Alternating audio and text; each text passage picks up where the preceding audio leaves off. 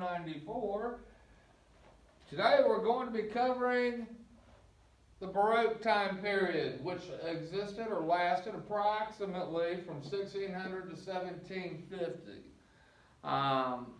The Baroque period is also known as the Age of Absolutism, which means that the owners or the rulers of the lands, the separate lands, the castles, all the people that lived on their land, the dukes, the princes, the kings, they all had absolute power. If they didn't like the color of shoes you're wearing, throw you in jail. Here's an example. This is on page 119. By the way, you can either pause the video and get your book out now, or go back and look at these pictures and stuff we're going to share later. But on page 119, I'm reading the bottom paragraph on the far right side. The Baroque period is also known as the Age of Absolutism because many rulers exercised absolute power over their subjects. In Germany, for example, the Duke of Weimar could throw his court musician Johann Sebastian Bach into jail for a full month because Bach stubbornly asked to leave his job. I believe I mentioned this once before, but the reason it's absolute power is because nobody was over the Duke. He could do whatever he wanted. Break any laws. Nobody could touch him. He had absolute power. Okay, moving right along.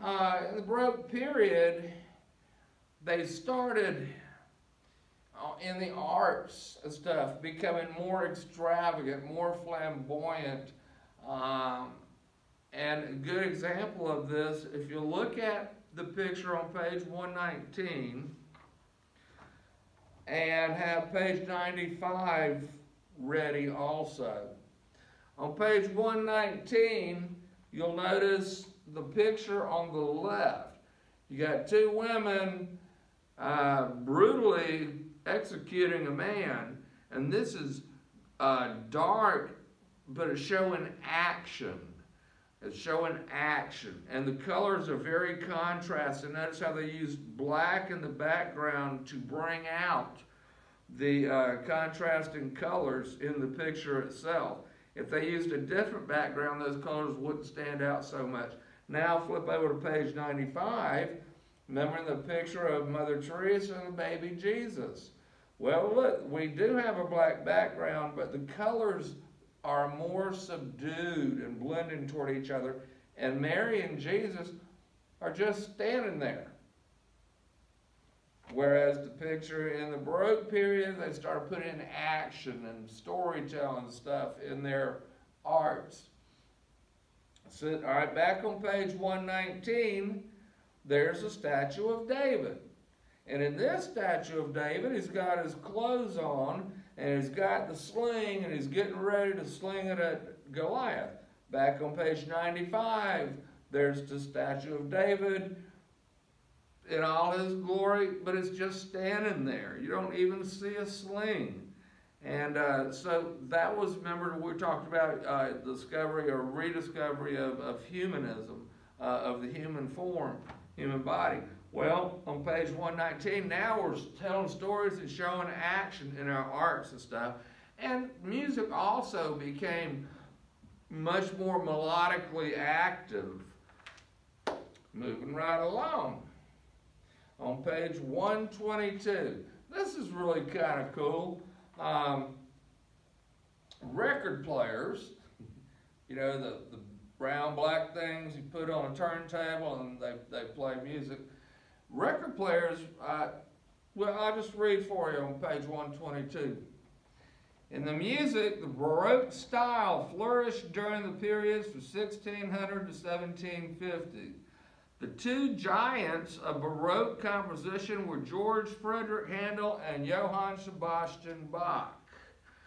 Okay, so the two biggest composers were Handel and Bach. And later on years, we knew very little about other composers during that time period because we didn't travel over there and hear them. There's no audio recordings. Here we go. Bach's death in 1750 marks the end of the period. Other Baroque masters, meaning very good composers, were Claudio Monteverdi, Henry Purcell, Arcangelo Corelli, and Antonio Vivaldi. And nobody really knew much about them until the 20th century. Okay, almost 200 years later. And this is why we now know about them.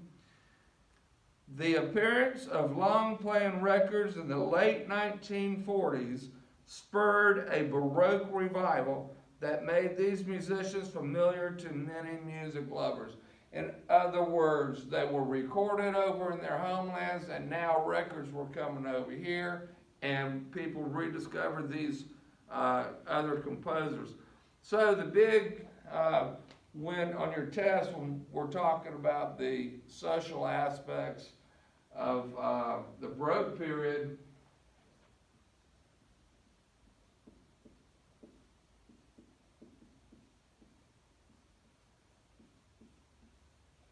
the record player,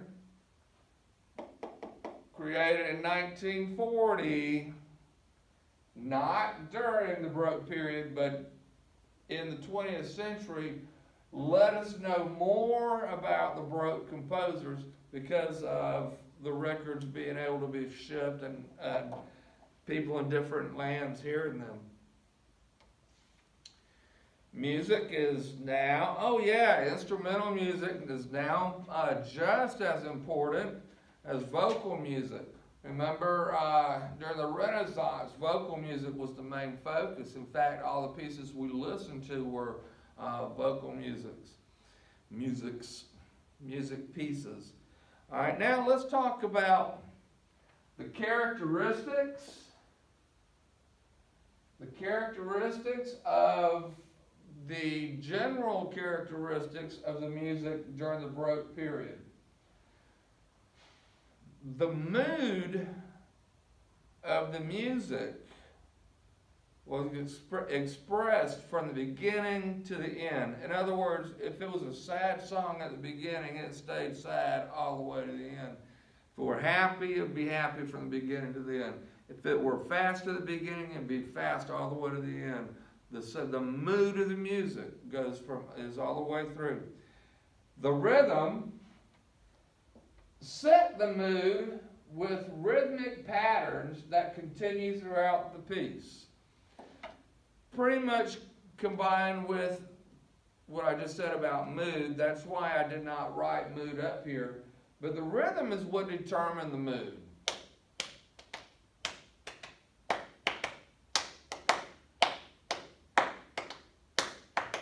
That rhythm right there at the beginning would be a nice, snappy, kind of happy rhythm. And it, like I said, it would start at the beginning of the piece, and you would hear it during the piece from the beginning to the end.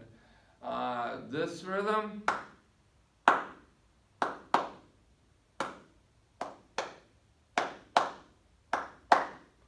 is nice and slow and really kind of sad.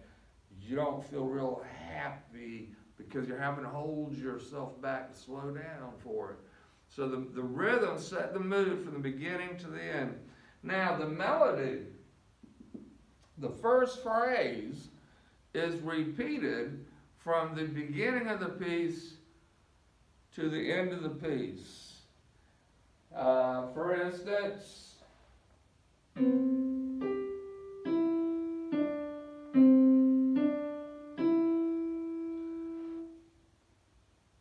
that would come back later on. You'd have that melody to begin with.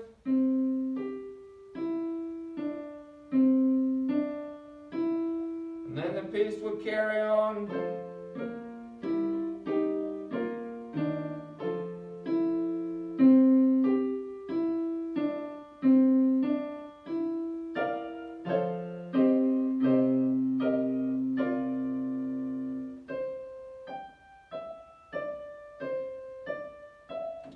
And the melody would just keep coming back and forth and back and forth. And I know that wasn't perfect, but that da da da da da da da. Then you have more more music, more music, more music, more music, and then somewhere else, da, da, da, it comes back. And what that does is when your brain hears what you heard at the very beginning, later on in the middle of the piece, you go, oh, I recognize this.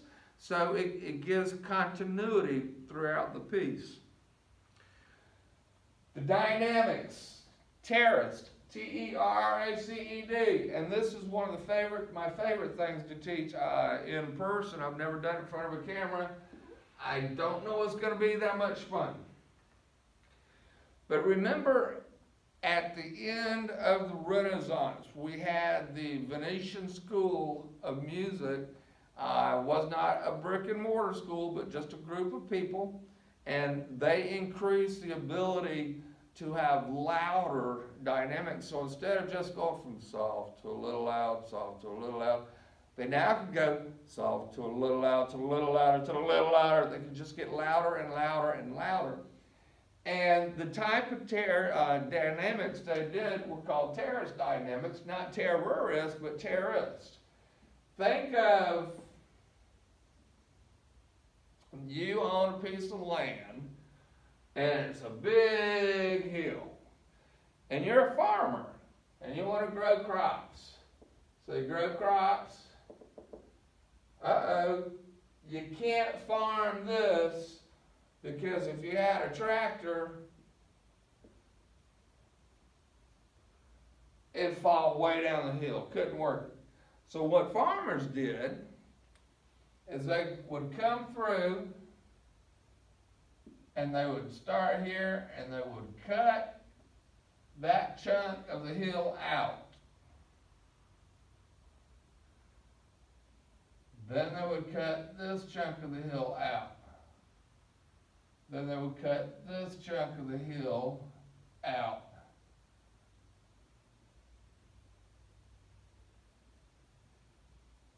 And now you have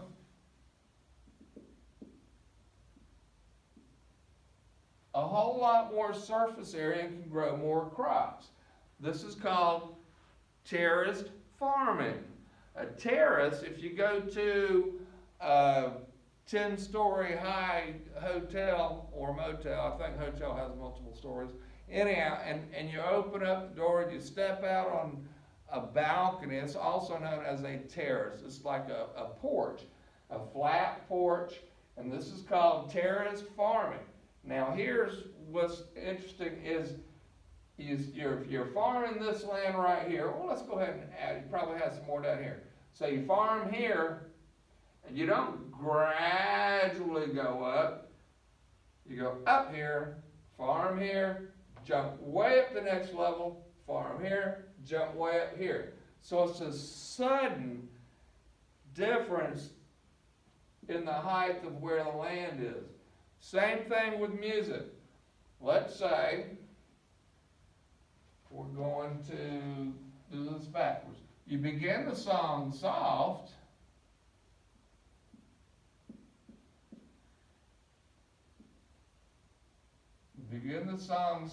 for the first couple phrases, and then you would jump all the way to loud. You wouldn't go soft and gradually getting louder. You would just be soft, and then all of a sudden you're loud. So it would go from here to here, from soft to loud. It didn't go all the way in the middle, all the way up. Just sudden changes. That's terraced dynamics. The texture of the piece is mostly polyphonic, which you already know what poly means. Multiple melodies. Do, do, do, do. And then the chords, oh, this is cool. I like this part. The chords, the style was called basso continuo. And what that means, the bass part, the harmonies and all that down in the bass, supporting the melody, were the same throughout the piece. I'm going to play a piece of music for you now called Green Onions.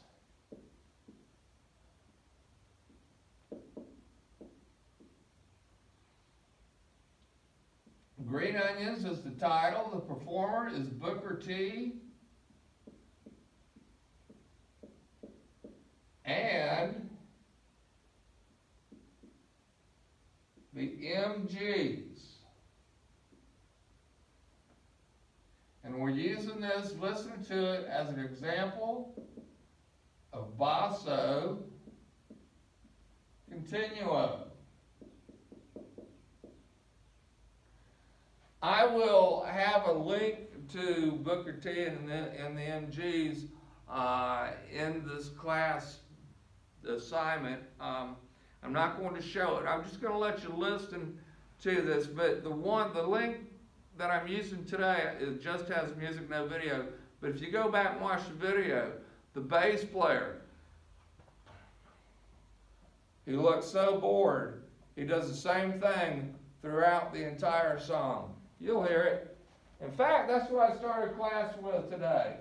Let me see if it's ready to rock. No, I have to turn the sound bar back on. It goes off after 6 minutes. Let's see. Here we go. Here's the bass part.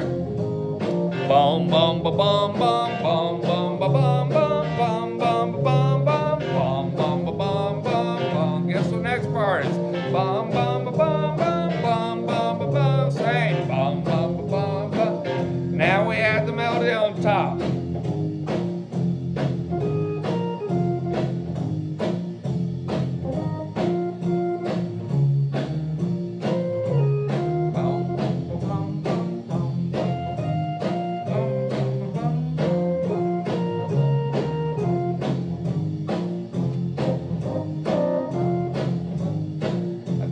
The idea.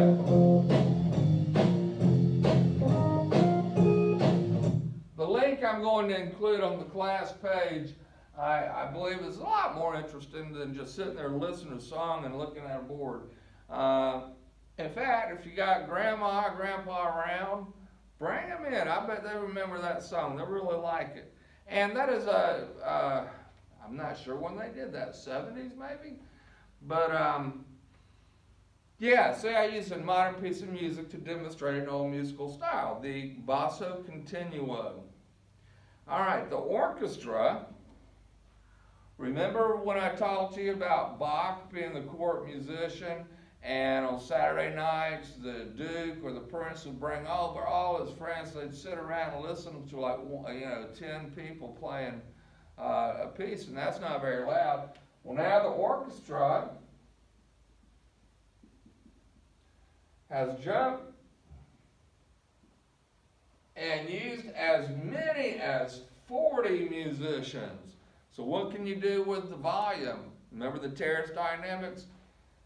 10 instruments playing, then all of a sudden 40 are playing. It's going to be 4 times louder all of a sudden. Trumpet players, this is kind of an interesting thing. Back in the day, whenever countries went to battle, the first group up front was the band, a marching band. And anyhow, they could get captured also. And when they did, this is pretty interesting.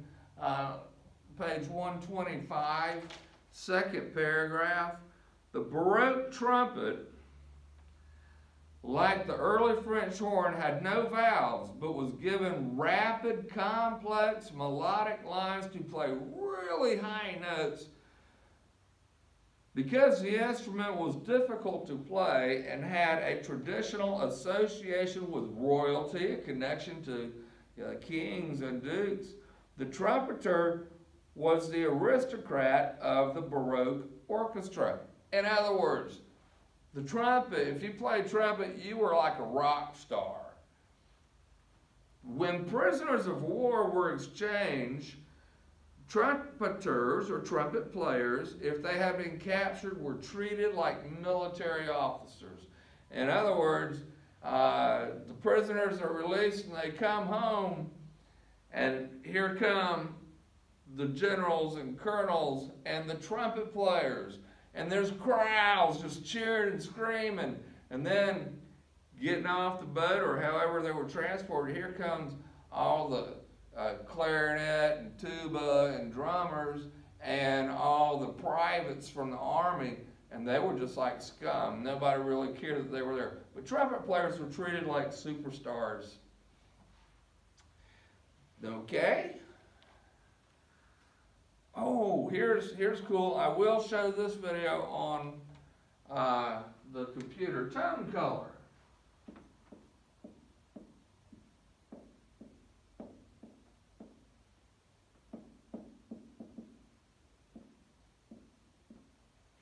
Tone color, also known as timbre, or timbre, excuse me, timbre and not timbre, is different instruments sound different from each other. A trumpet, a piccolo, a flute. If you hear a flute, you know, really high, and then you hear a tuba, boom, boom, boom, boom, boom, boom, boom, boom. There's a difference in the way they sound. And composers started writing their music specifically for certain instruments, because when you blend the sounds, they have to make a different tone color altogether. This was just being experimented with during the Baroque orchestra. It's not by any means the most important part of the piece. Still, the rhythm and the mood and the melody and the harmonies, the polyphony, that was the main focus, not tone color. But it's starting out to be discovered here. I'm going to play a video here about tone color, and yes, I'm going to turn the camera so that you can see it. I will also add the link to the class page. Now let's tilt this like here, like so. And we will listen to the video about tone color. And I show the video because it makes it so much easier to understand, especially with me doing a video. It's 1963, and one of the highest rated TV shows, the Andy Can't hear that, can you? Let's raise that volume. plays a tune called Dueling Banjos. This now famous tune is often played. All right, we'll start over. It's 1963, and one of the highest rated TV shows, The Andy Griffith Show, features an episode where a bluegrass band plays a tune called Dueling Banjos. This now famous tune is often played with just a banjo and a guitar, since that's the way it was heard in the 1972 film Deliverance. Let's hear part of the opening of that tune.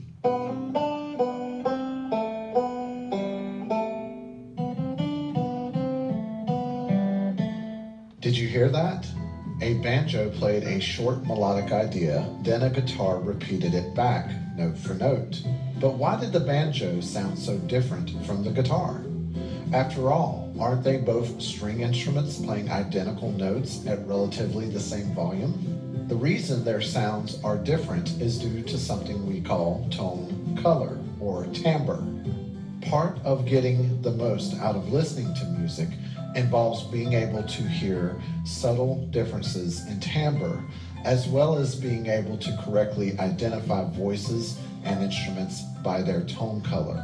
Please note that tone color and timbre mean the same thing, and that timbre is pronounced timbre. It is interesting that we use the word tone color when describing the unique quality of an instrument or voice, because if you think of the different instruments of the orchestra as having unique colors, it helps you understand the art of orchestration. If each instrument has a unique color, then one can achieve even more colors by blending and mixing them, just like a painter does. You can also highlight some colors by putting them next to a contrasting color. So if a composer wants a trumpet part to really stand out, he or she may have the strings play the harmony while the trumpet plays, instead of doing the same using other brass instruments. In music, composers and arrangers often take great care when assigning certain instruments to different melodic, rhythmic, and harmonic parts. As a final illustration of tone color, I will use a piece of music I composed for a student film, where I wrote parts for the violin, trumpet, and trombone. I couldn't decide if I wanted a violin or a trumpet to play the melody in the opening, so I recorded both. Here's the violin performing the melody.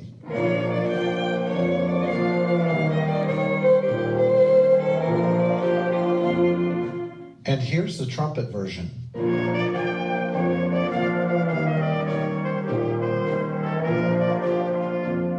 Notice how each instrument was playing the same passage, but their tone colors were different.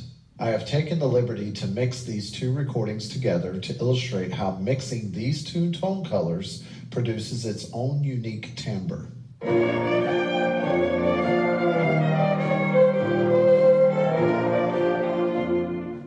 Tone color plays a very important role when the music is trying to evoke specific ideas or events, or used to accompany a play, a film, or a video game. If you're feeling especially tense during a scene in a horror film, chances are the film composer chose very appropriate tone colors to create such a mood. This explains why orchestras are still used today in such roles. The orchestra has been and continues to be a favorite medium for composers to express their musical ideas. Part of that reason is that the orchestra is capable of producing an almost unlimited range of tone colors, and it does it with the highest fidelity. As you listen to complex works such as symphonies and operas, pay special attention to how masterful composers utilize the many different tone colors of voices and instruments to paint us interesting pictures. Be sure to like and subscribe for more music-related videos, and as always, thanks for watching. As always, thanks for watching. What did I click on there? That's not going to play, is it? Okay, cool. All right, now let's get back to a little bit of class and discussion here. There we go. We got a glare, I see, on the video. I mean, on the screen.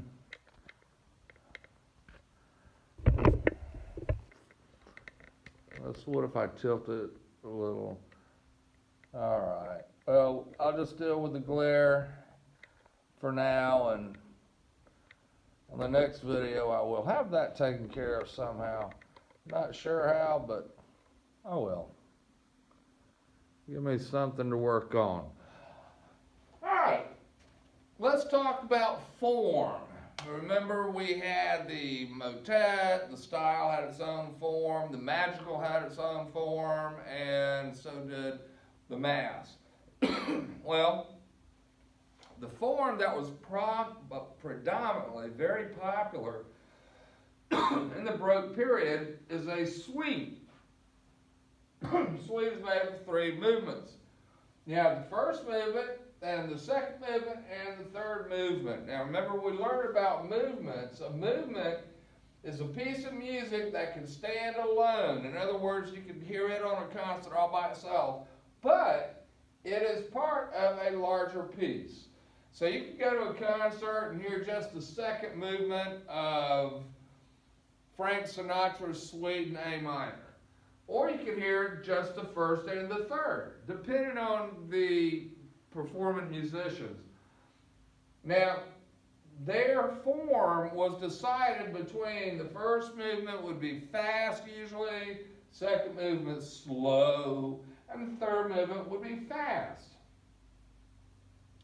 What do you think the form label would be? Yes, you got it. A, B, A.